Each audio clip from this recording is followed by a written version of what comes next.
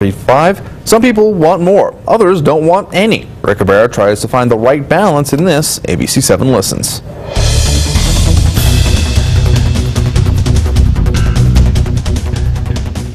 A few weeks ago, I shared an email from a viewer upset over Chief Meteorologist Doppler A. Spillman talking about the need for more rain. Stop asking for rain. I'm an old 75-year-old guy and I have lived in El Paso most of the time. As far as I'm concerned, no rain ever would be great. As I said at the time, our ecosystem needs the rain. Farmers count on it, and too much or too little impacts various plants and vegetation in our area. Then this week we saw some flooding in places after Hurricane Newton brought a lot of rain.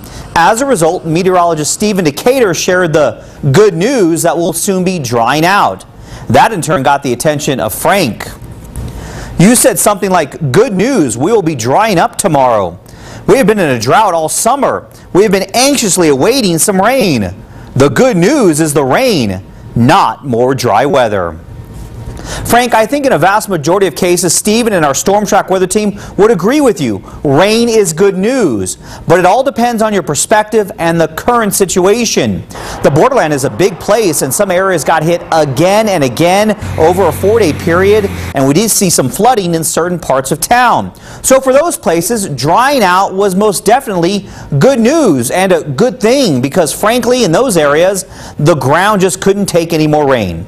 Ultimately, whether you wanted rain or no rain, everyone got what they wanted at some point this week. Rick Cabrera, ABC.